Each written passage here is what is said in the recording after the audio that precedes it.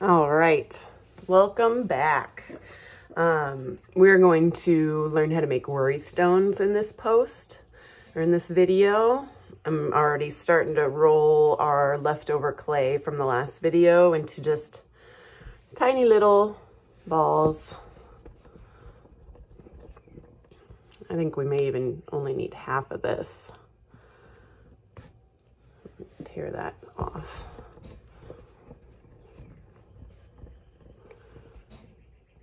All right. Yeah, the worry stones are much smaller, so you don't need nearly as much clay. I'm using maybe a fourth of it, but much smaller than the coaster needed.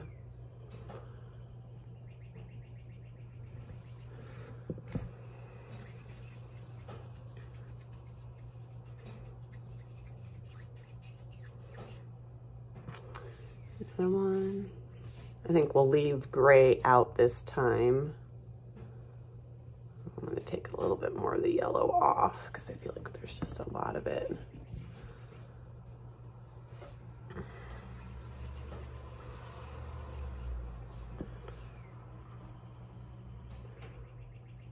See, so that was like a half of a brick, so I'm just taking a little corner off of it. It's maybe even too much, but we'll see.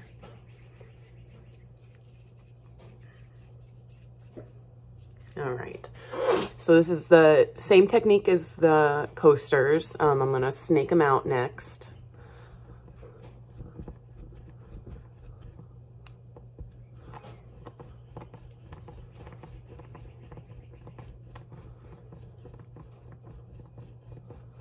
These guys are going to be much smaller than the coaster, so really that's all you need. You're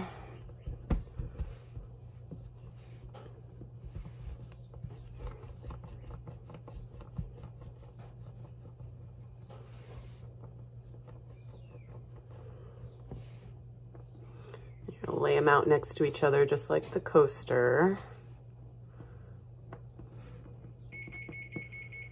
There's the oven.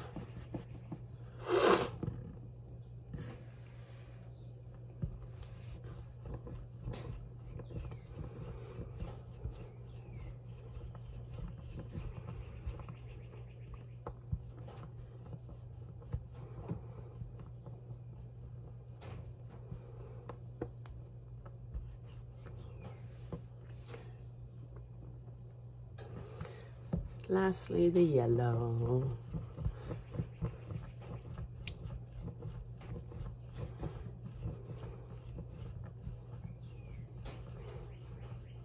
I keep spacing out. I apologize. I have not had my coffee yet.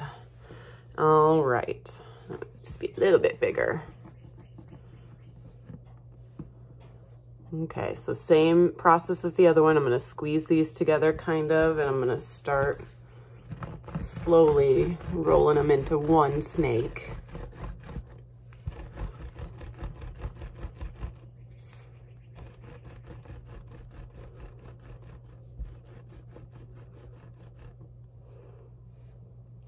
I'm going to go ahead and twist this one first, and then I'm going to wind it up.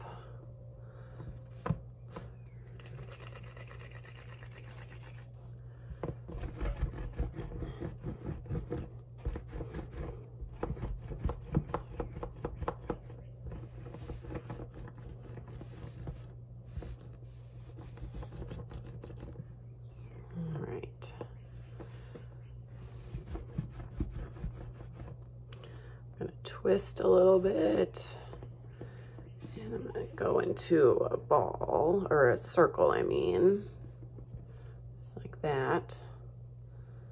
I'm going to try and roll it out into a snake one more time.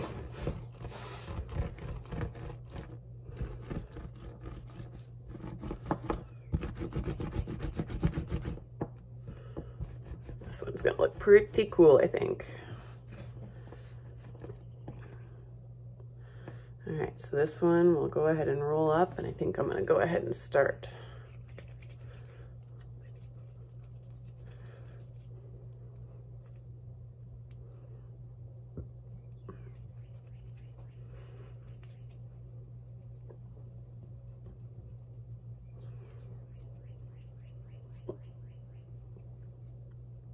Oh, this one looks pretty cool.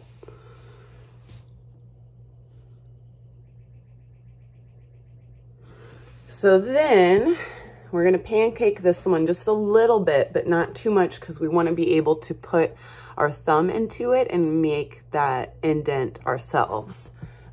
So I am gonna get my notebook back out. I feel like that looks like a good slide, so I'm just gonna press it down a little bit.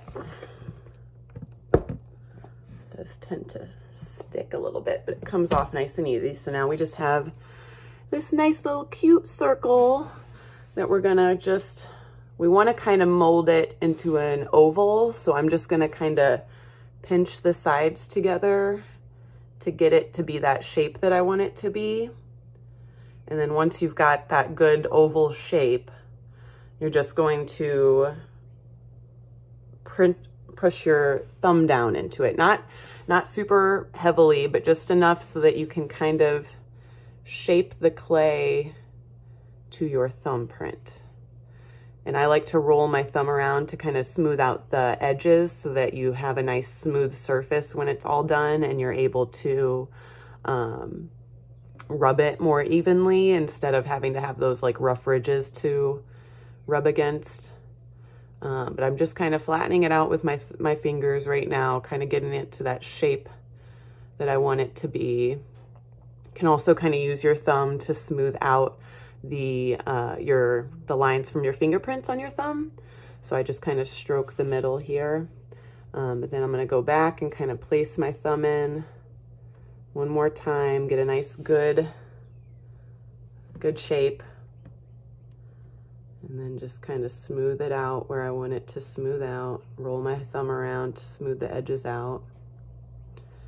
And then what you're left with is a nice, cool little worry stone that can help keep you calm during these crazy times that we find ourselves living in. So anyways, yeah, you just put that in the oven with the coaster over here, and for about 30 minutes, definitely keep an eye on it, but no more than 30 minutes at, I believe it was 225. Let me triple check. Oh, 275.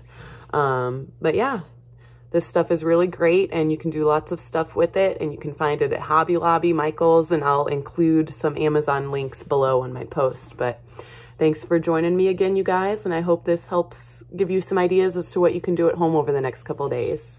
Hang in there.